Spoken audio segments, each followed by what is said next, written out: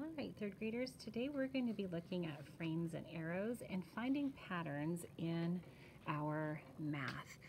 So today's lesson is lesson two, unit 2, lesson 11, and we're on page 57.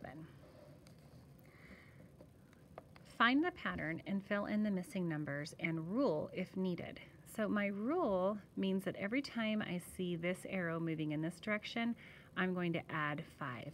So to help myself get organized, I'm going to go ahead and write and add 5 above every arrow that I see that goes in that direction.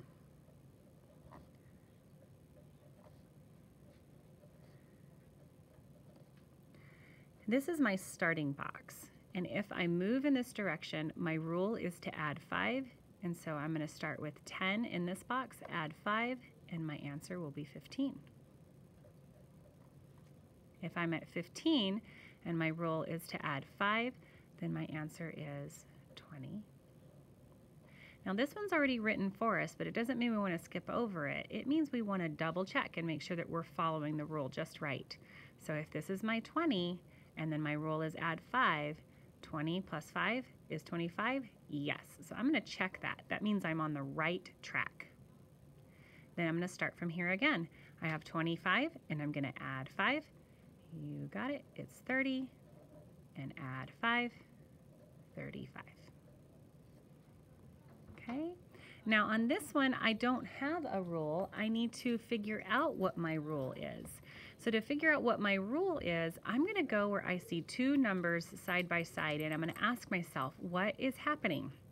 If I start here and I go over to my 70, does my number get bigger or smaller? Well, if I'm at 75 and I go to 70, that means my number gets smaller. So it's going to subtract. Well, how much am I subtracting? 75 minus 70 would be 5.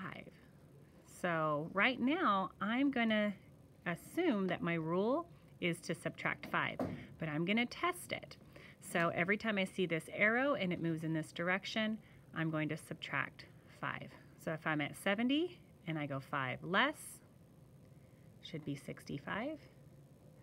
And here's my pattern again, subtract 5. Does it equal 60? Yes, so I'm on the right track. So I can assume that my rule is to subtract 5, but we're gonna keep going. 60, subtract 5 would be 55, and 55, subtract 5. Does that equal 50? Yes, so I'm gonna check that. Then my rule is to subtract 5. Okay, now we're going to move into some multiplication. This one tells me my rule is to multiply by 1, but I don't have to be concerned because I know that anything times 1 is itself. Okay, so let's start by putting a times 1 on every arrow. So something times 1 equals, and then 8 times 1 equals, something times 1, something times 1, and times 1. Okay, so something times 1 equals 8. I'm not really sure yet, so let's see if we can find our pattern later. Well, I do know 8 times 1 is 8,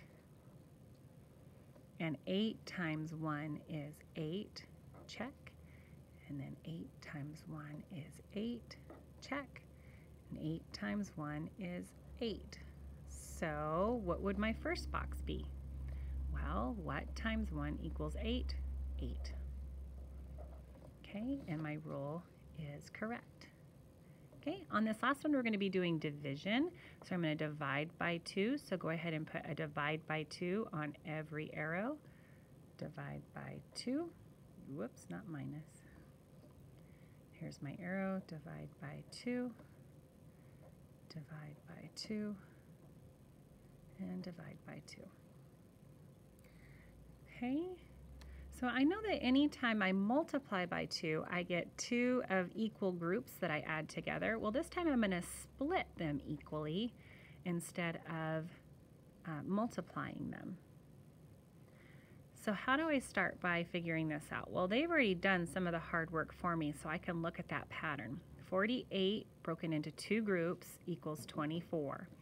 And 24 broken into 2 groups equals 12. Now what's 12 into 2 groups? Well, I could go like this. I could say here's a group and here's a group.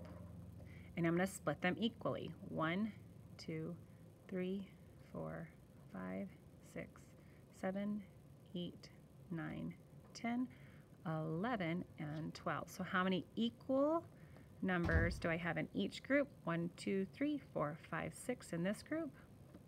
And 1, 2, 3, 4, 5, 6 in this group. So what would be 12 split into 2 equal groups?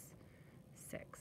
And I'm going to do the same thing for my last one. 6 into 2 equal groups would equal, and I want you to solve and take a picture and send it to me on Seesaw.